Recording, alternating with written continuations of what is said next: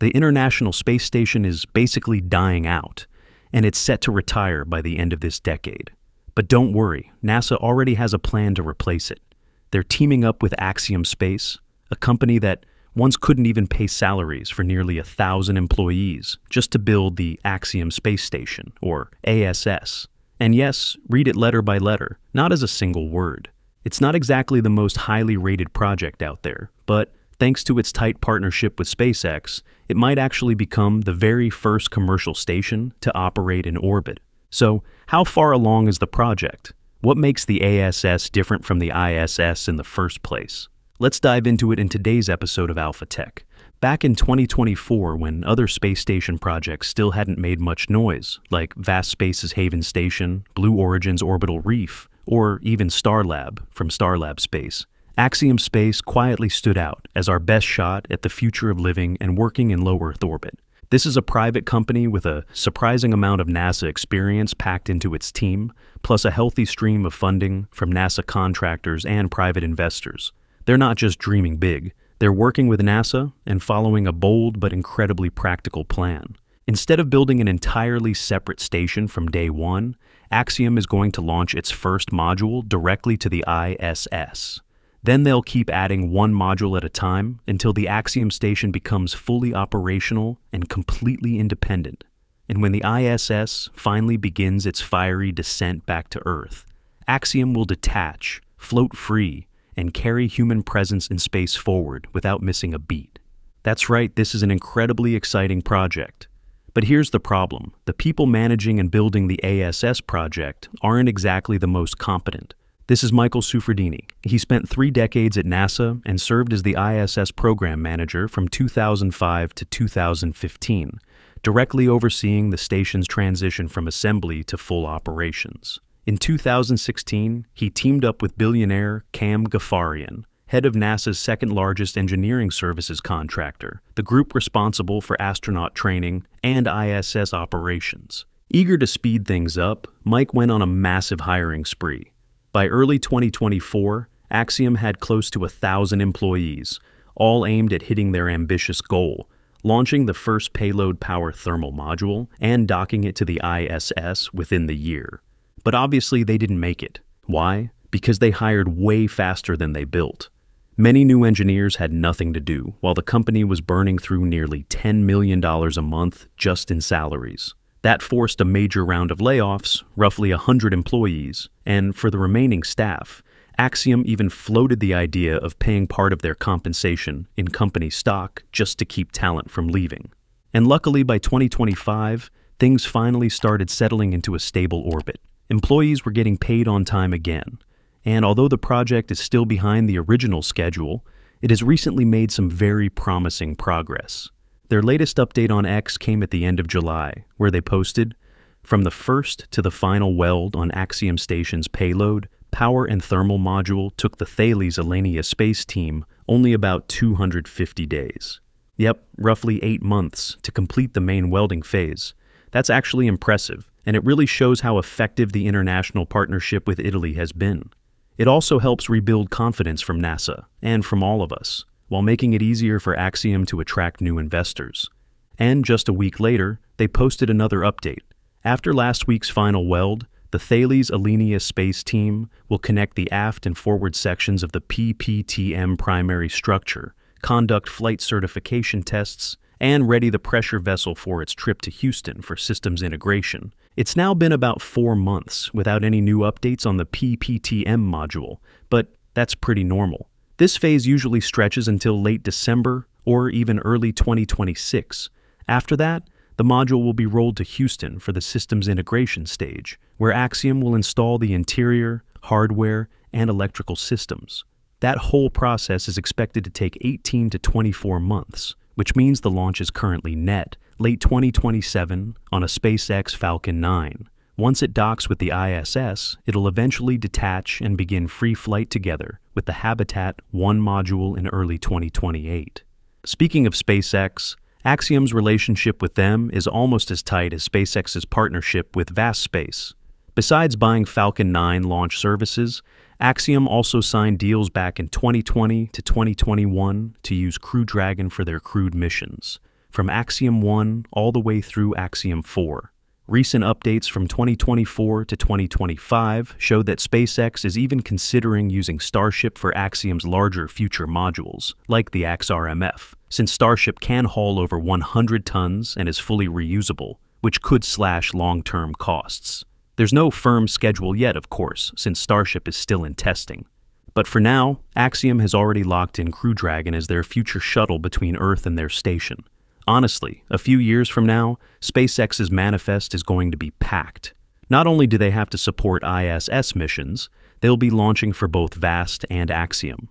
Just thinking about the logistics is a headache, but a profitable one for SpaceX. And beyond profit, their influence in the space industry is only going to multiply. So, back to the A.S.S. station. We already know their first module headed to the ISS will be the PPTM. But why that one? Why launch it first?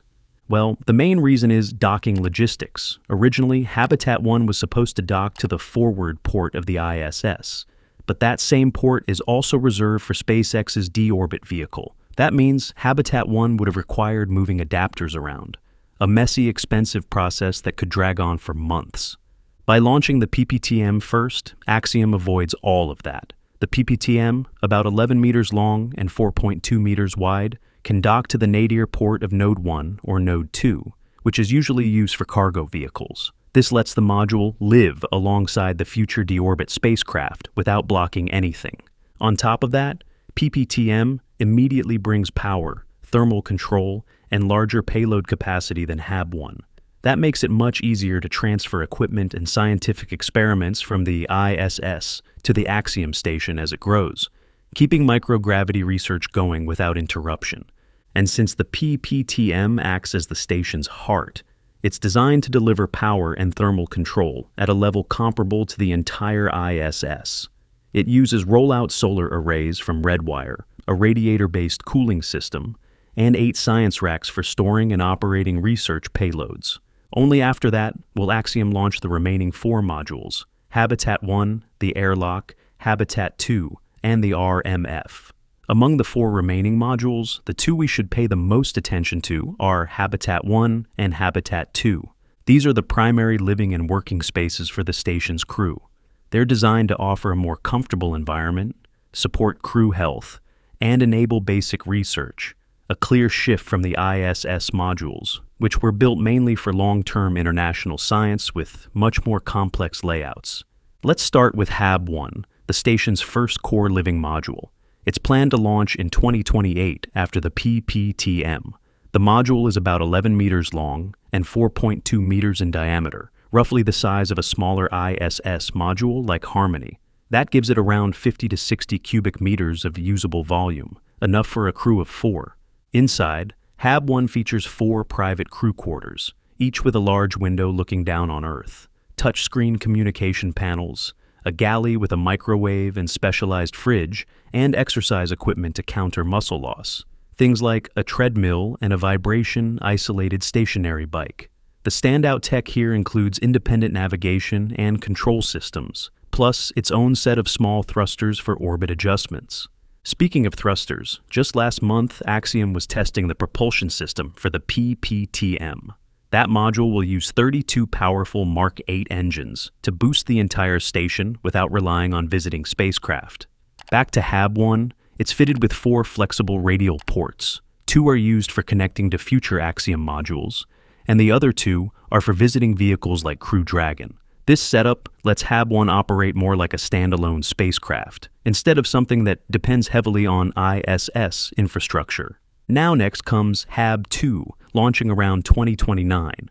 It expands the station's living space with a layout similar to HAB-1, but with several major upgrades. This module will carry a full environmental control and life support system, capable of recycling up to 98% of water and air, a big step up from the ISS's roughly 90%. It will also feature high-speed commercial satellite communications for real-time data transfer. But the standout feature is the remote robotic arm. HAB-2 will carry its own remote manipulator system, similar in concept to Canadarm3, allowing the crew to assist with module assembly or perform maintenance outside the station. With this addition, the total capacity of the habitats rises to 8 people, adding 4 more crew quarters and an expanded workspace. That shift turns the station into a true multi-purpose platform for space tourism and commercial manufacturing. Compared to the ISS, where modules like Destiny or Harmony are larger but built with rigid, highly interdependent systems, Axiom's habitats take a completely different approach. They're designed to be modular, detachable, and expandable without major reconfiguration. And from the start, Axiom embraced an economic model. Government research is still part of the plan, but paying customers and private missions are a core business. That gives A.S.S. the potential to operate freely after 2028 at roughly 1/3 the cost of the ISS, while maintaining high-end scientific capability.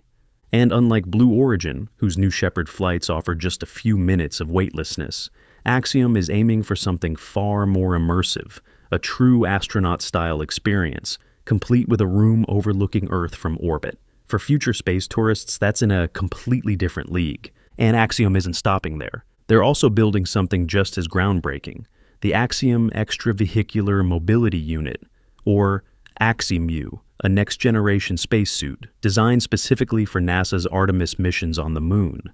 This suit proved itself during its very first thermal vacuum test on November 20th, 2025, inside KBR's lab in San Antonio, Texas, the same facility that once trained Apollo astronauts. It's a pretty symbolic moment, showing just how far spacesuit technology has evolved, while still carrying that legacy forward. And yes, the AXIMU has already gone through underwater simulations, the kind of training that pushes suits to their limits. Water can't get inside it, so moon dust definitely won't stand a chance. What makes AXIMU stand out is its set of real, practical upgrades. Advanced materials that can survive extreme temperatures, a modular design that works for all kinds of mission profiles, and the ability to fit a much wider range of astronaut body sizes.